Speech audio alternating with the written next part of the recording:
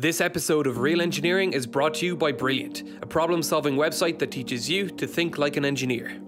We've been hearing about it for years. The 21st century is the era of urbanization. In almost every country around the world, people are packing their bags and moving into cities at record rates. This is a global phenomenon across the spectrum of developed and developing economies.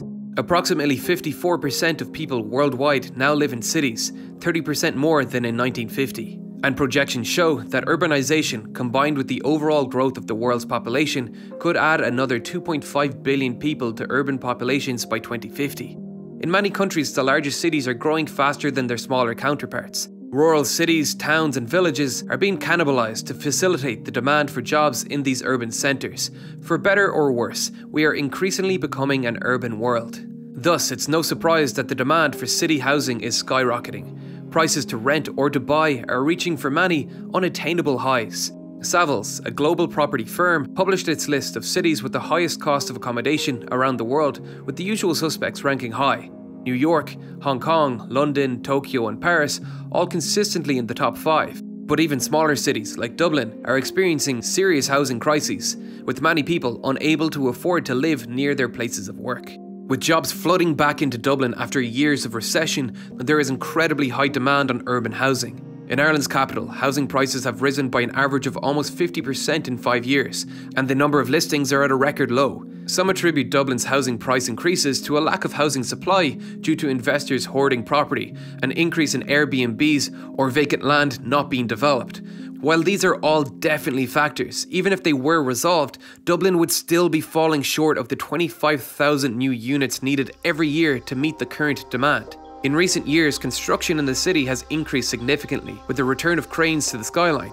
But many are commercial units and apartment buildings are simply not being built fast enough and in enough numbers to make a dent in the demand, causing rent prices to rise to the point that many young Irish are once again having to consider whether Ireland is a place they can build a future, continuing the ritual brain drain of our country's youth to not-so-green pastures. The government has responded to this problem unsuccessfully with ridiculous attempts to ban rents from rising, a solution akin to banning a sick patient's temperature from rising.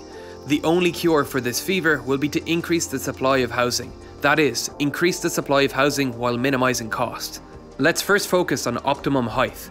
While some are calling for high-rise buildings in Dublin with the idea that it will lead to increased density and greater supply, buildings that are too tall don't translate into affordability as they cost too much to build. In theory, taller buildings reduce square metre costs of floor space the higher you build and increase the overall returnable revenue from a single plot of land.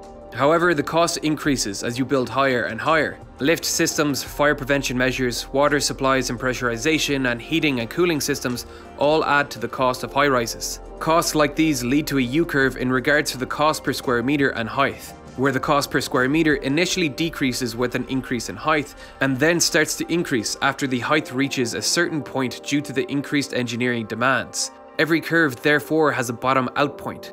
This bottom out point is different in every city and varies widely even within the city. But on average, the lowest cost per square metre in Shanghai and in the Netherlands, for example, is around 8 stories. In Hong Kong, thanks to the limited land area increasing land cost, it's around 12 stories. The additional cost of engineering can be marginalised by high costs of land, making it worthwhile to build higher. Take the extreme example of 432 Park Avenue, the tallest residential building in the world. Built on the site the historic Drake Hotel once occupied, centrally located with Central Park views, the site became one of the most valuable plots of land in the world at 520 million. Now it goes without saying, this building was not constructed for the average man. It has over 85 floors with 38,000 square metres of usable floor space, but only 104 units for people to live in, each costing millions of dollars each. But the point stands, where there is exceptionally high demand, you can build higher. The cost of land in Dublin doesn't come close to those of Manhattan or Hong Kong though. So in most cases, the bottom of our U-curve, i.e. the most cost-effective height to build to, will be between 6 and 8 stories, with a recent Irish government report even suggesting as high as 12 stories in some areas. Let's next focus on minimising the building cost of these buildings. One of the primary causes of increased cost with increased construction height is the necessity of using floor space for the structurally integral building core, which keeps the building standing and houses elevators and other services. While there are many ways to design the shape of the building, certain floor plate designs end up being more desirable than others to maximise usable space. Say that the net area of the floor plate of this building is 1400 square meters. The core of the building of this shape and size would need to be around 335 square meters. This gives a gross area of usable area of 1065 square meters, and thus a net to gross ratio of 1.31. So a design like this is stylish, but when you analyze the space efficiency, it's not great for maximizing floor space. A building like this seems like it might have a bit more usable space, but the building core is still taking quite a bit of space compared to the livable floor area. This design's net to gross ratio is around 1.26. And a building with this shape may not be as exciting, but its core area is minimized compared to the usable space. Its net to gross ratio is only 1.14, which is about as good as it gets and is exactly the floor plan of 432 Park Avenue. While variety and expression in building design are important, these elements invariably add cost and require careful design consideration. When affordability is an issue, simpler designs are better. Wall-to-floor ratio is also a critical measure of cost efficiency. It expresses the perimeter length of the wall that has to be constructed for every unit of floor area, so from a cost perspective, the lower the ratio the better. Using simple geometry, we can see that a 3x3 square has a total perimeter of 12 meters. This would have a wall-to-floor ratio of 0.33. A cross shape with the same area of 9 square meters has a perimeter of 20 meters. This would have a wall-to-floor ratio of 0.45. When constructing buildings, this simple principle is the same. The more perimeter wall needed per floor area, the more expensive things get. A comparison of Asian and London towers provides an interesting contrast on approaches to wall-to-floor ratios. Tall Asian buildings score between 0.3 and 0.35, while London buildings score between 0.35 and 0.6, with the majority above 0.45. This is because the Asian buildings have larger, more regular floor plates with centrally located cores. So the design of our tower has huge effects on our cost, but so does construction techniques. Traditionally, towers are built using repeating floor design with molds called formwork being used to cast the concrete structure. Despite this essentially being an automated assembly line, it can still be labor intensive and slow and is exposed to variabilities of site and weather conditions. Prefabrication and off-site construction is increasingly becoming an appealing option.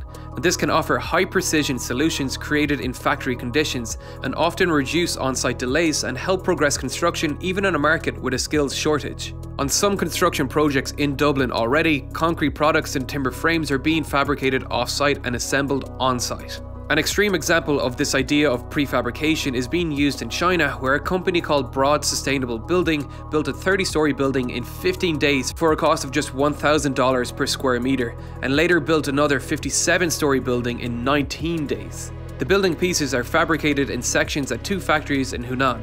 From there, the modules, complete with pre-installed ducts and plumbing for electricity, water and other infrastructure, are shipped to the site and assembled like Legos or flat-pack IKEA furniture.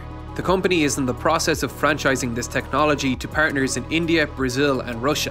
What it's selling is the world's first standardized skyscraper. One of the primary cost drivers for skyscrapers are the labor costs for specialized workers. By outsourcing much of the construction work to safer, controllable environments like this, we can reduce the costs. In a country like Ireland, where many of its skilled construction workers were forced to immigrate to Australia, New Zealand and Canada during the economic crisis, many of which have not come home, this may well be a solution that can help with construction. Regardless of building techniques, policies need to change in cities like Dublin to facilitate quicker, cost-effective builds, while not being completely blind to future implications of relaxing regulations. Currently, 1 car parking space per unit is required for any apartment. In a city centre location where we would hope to move towards public transport solutions, this is a completely unreasonable regulation to have in place, especially when you consider the impacts of cost it has, with some reports estimating that this adds €30,000 per car parking spot to any building. With our city populations growing more rapidly every year, we cannot hold on to past ideals. While the optimum height for minimizing the cost of apartments may be 6 to 8 stories, we've discussed the benefits of building higher, beyond just the minimization of cost, and how other cities have transformed themselves in a past video. Building higher facilitates cost-effective public transport, reduces commute times and creates a more livable city. We simply cannot continue allowing urban sprawl to be our solution. It is an unsustainable solution to a problem growing faster than we can keep up. We simply need to look at the ever-growing rate of homelessness in cities like Dublin for proof of this problem. In a city that lost hosting for the largest tech conference in the world due to a severe lack of infrastructure, the Dublin City Council deemed it sensible to refuse planning permission to this 22-storey hotel on Tara Street on the grounds that it would have a significant and detrimental visual impact on the city skyline. A skyline dominated by 2 industrial chimney stacks, while functional modern buildings that are desperately needed in the city are continually blocked. And this isn't a problem exclusive to Dublin. San Francisco, a city notorious for skyrocketing cost of accommodation, has an average building height of just 3 stories, mostly due to similar restrictions in building heights. Washington DC has some of the worst traffic in the US, and it has height restrictions blocking anything taller than its national monuments.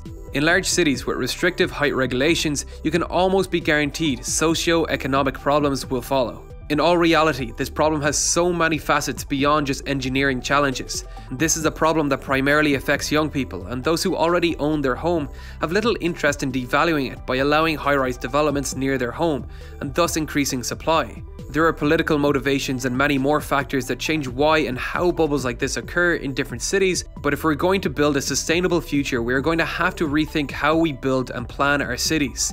Perhaps we can start using machine learning algorithms to analyze and suggest changes to optimize our cities. Machine learning is a fantastic tool for when humans fall short of a complicated challenge, and you can learn more about it using this course on Brilliant.